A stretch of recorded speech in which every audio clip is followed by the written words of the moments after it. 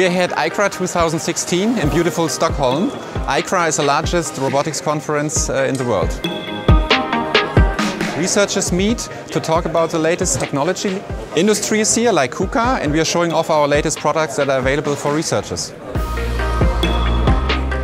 So this time we have 3 cool exhibits here at ICRA. One exhibit dealing with machine learning, another exhibit dealing with energy optimized path planning, and a third exhibit dealing with mobile manipulation. The demo I'm standing right in front of is a machine learning demonstration, so we can see how we can build intelligent robot applications by using machine learning techniques. The application starts with the demo phase. We have to show the system what objects are being sorted to the left box and which objects are being sorted to the right box. And this is done by showing a set of training examples and manually labeling them by touching the robot into a direction. And then later I will use this trained model to have the robot sorting unknown objects by itself. The vision system is detecting the scene, it's detecting the objects and is extracting features from the objects, such as the color, the area and the height of these objects. And then if I, for example, use in the training phase only red objects and put them to the left box and all other objects to the right box, then the learning algorithm learns that the red color is the significant feature for this particular sorting application.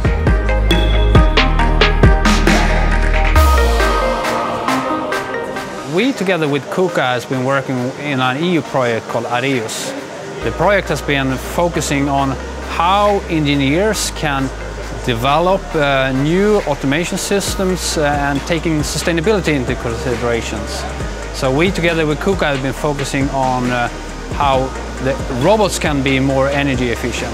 So what our optimization work does specifically is that it takes the original trajectory from an already existing trajectory, optimizes it, turns it, gives it back to the system without changing the cycle time. And we can use the whole optimization as a cloud-based service. This Agilos robot that we have in here is a compact and extremely fast robot which we used in a final stage of our work.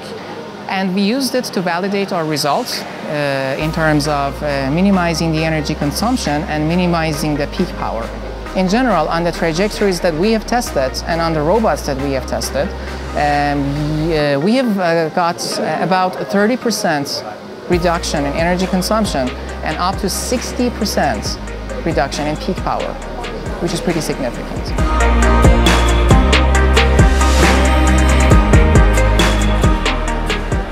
The demo shows the U-Bot in a box. It's a concept study that should show that robotics on your desk is fun.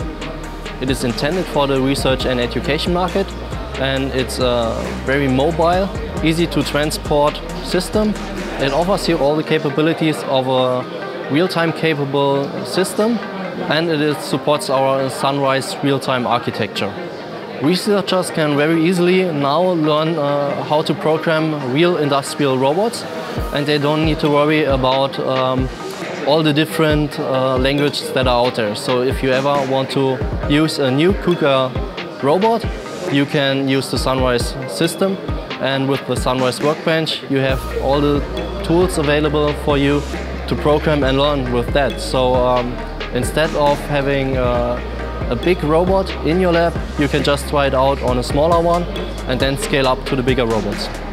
We think it's a great opportunity to network with the research community, and KUKA very much is based on the new technology to stay a technology leader in robotics. So we really have to engage with the academic community and see what is the best practice available. So ICRA has always been an important event for KUKA. We keep on coming back as we need to maintain the close relationship to our researchers around the world.